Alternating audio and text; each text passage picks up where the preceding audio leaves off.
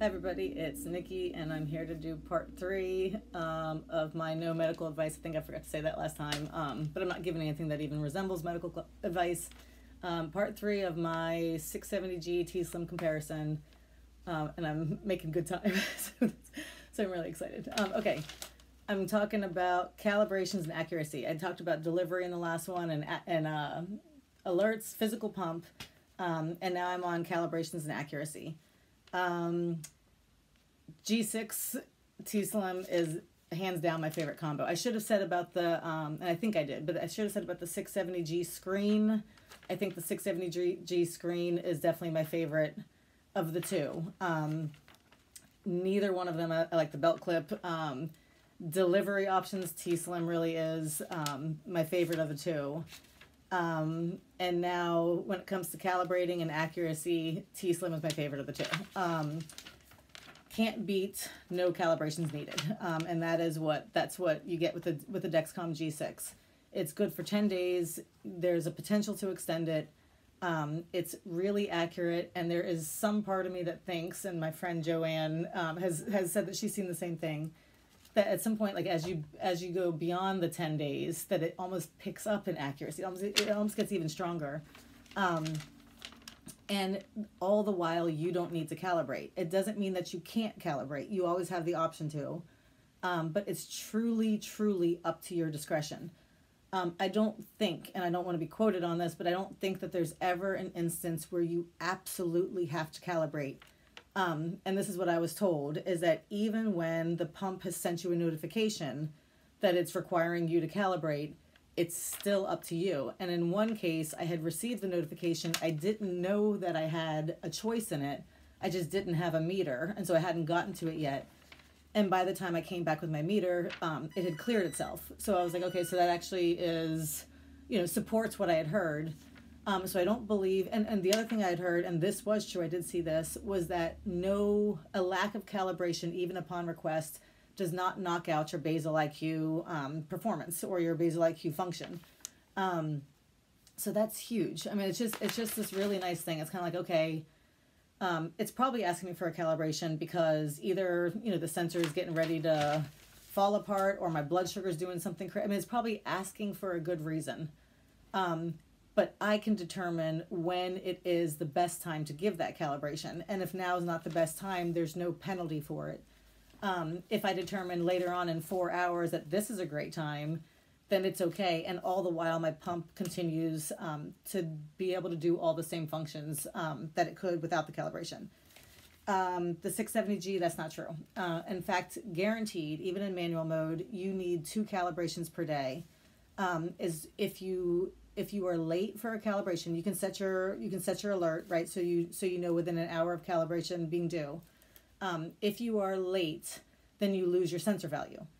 As soon as you lose your sensor value, you're going to lose anything that's associated with that. You're going to lose your suspends. You're going to lose a smart guard. You're going to lose auto mode. I mean, it depends on whatever it is that's based on that, but it cannot continue. Well, it's going to put you in safe basal, if we're going to be technically speaking. It's going to put you in safe basal first, which is a reduced amount of insulin, and then you're going to lose your features. So any way you cut it, for me, because I just want to keep getting my insulin, it's not an ideal scenario. And this is because I just haven't given my pump a number yet. That's in manual mode. That's where there really aren't very many requirements. There's not very many alerts. It's a very manageable mode. There are still 2 calibrations there.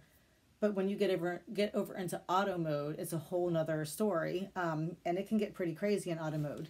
The old transmitter used to be much, much worse, and I do think that they fixed a lot with this new updated transmitter, but it's still problematic, and it still requires a whole lot of BGs. I posted to my group the other day, and it was a long post, and I heard back from few people as to whether or not they were seeing this. So I'm unclear, but I also can't really believe that I'm unique in this.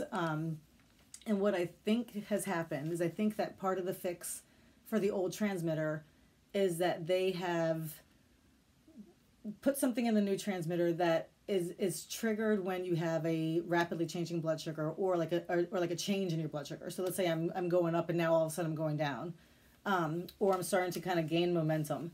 I think it triggers something, and I think that that triggers that BG required notification. The old transmitter, that was like, you know, that was rage material, right? Because you, no matter what number you put in, you either had to calculate it with some crazy calculations, or you had to really be subject to a lot of sensor failures, you know, whatever, it was the loop. Okay, so this has been a big improvement because now it says BG required and it accepts your BG, and that's really, really nice. But in my case, because I do fluctuate throughout the day, it was like every time I fluctuated, it would ask for a BG, and every time I failed to respond, it would put me in safe basal.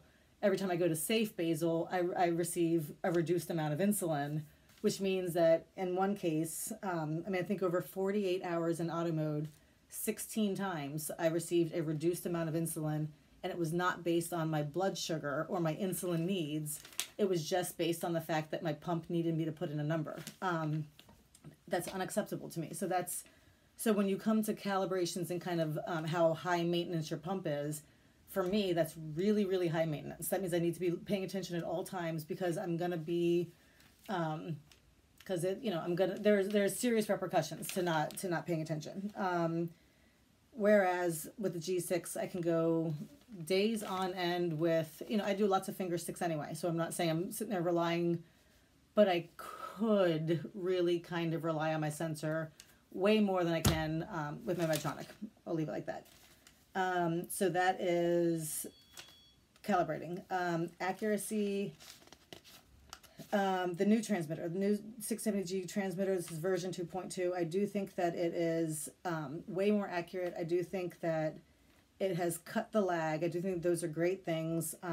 It's still kind of spotty. Like some days, some sensors have been good, some sensors have not been. Some sensors have felt very much like the old sensors. And I would like to say that even on its very best days, I don't think it outperforms my Dexcom, save for a few stray values. Like here and there, one of my Medtronic values will be just a better value than my Dexcom. But in general, and consistently and, you know, significantly, my Dexcom performs better. And that is on the new transmitter. I do wonder whether or not the new transmitter, whether or not auto mode would perform better for me with the new transmitter, being that it's cut the lag, and that there's better accuracy. And my answer is, I think yes, it probably would. However, I'll say that it wasn't just the lag that caused me not to like auto mode. It was really the algorithm, and the transmitter doesn't do anything for that.